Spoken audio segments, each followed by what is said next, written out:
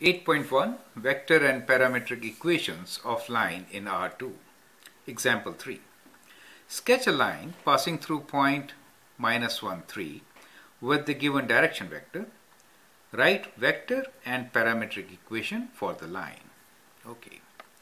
So this is our direction vector. Direction vector is always given from the origin and is 1, 2, 3, 1. So the direction vector M is equal to 1, 2, 3, that is the x value, and 1 positive is the y value. So what we will do is we'll go to the point -1, 3, which is -1, 1, 2, 3, and then from here we go 1, 2, 3, and 1. So that's one point. And so we can go like this, minus minus also, right? So 1, 2, 3, and 1, correct? So this becomes the line. And we can always join this line passing through the point given to us.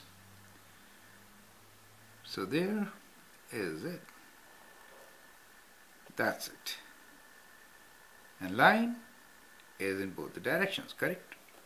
So it's a direction vector and the point given to us is point P, which is -1, 3.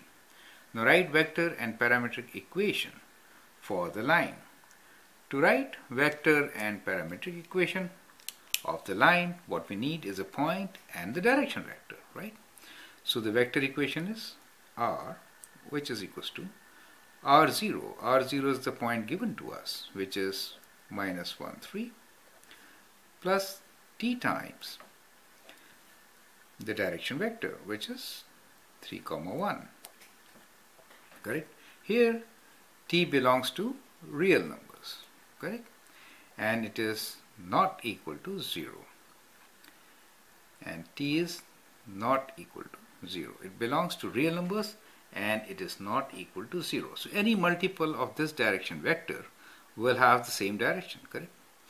And strictly speaking, it is this t which ensures that the line has infinite points, because for every real number, t has a unique point on the line. So remember that. T is the main reason which gives infinite points to this particular line. Okay. Now this is our vector equation, and now we'll write parametric equation. So in parametric equation, what we do is, so in vector equation we treat t as a scalar multiple of m. Do you see that? And because m is your direction vector and t times m is parallel to it, correct? Now for a parametric equation we break it up. So the x point for us is -1 plus 3t, right? So we can write x as equal to -1 plus 3t, and the y value is equal to 3 plus 1t, that is t. So that becomes the parametric equation, correct? Why is it called parametric equation? Because here t is the parameter in which this line is being defined. So line is single dimension, so we have one parameter. So significance of t in parametric equation is that it identifies line as a one-dimensional object, correct? So that is how you have to see the equations and understand these terms. We could write t as s or any alphabet for that matter. So in the vector equation, t is a scalar multiple, right? And it tells us that a line has infinite number of points since t belongs to real numbers, and so it could be infinite number of multiples of this direction vector. This equation, which is the parametric equation, gives us an idea that one parameter could define the line, and therefore the line is a single dimensional object.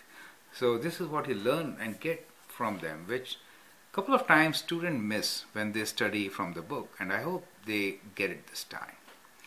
Okay, I think sketching part and writing part is well understood, and also the concept of t in both the equations. Thank you.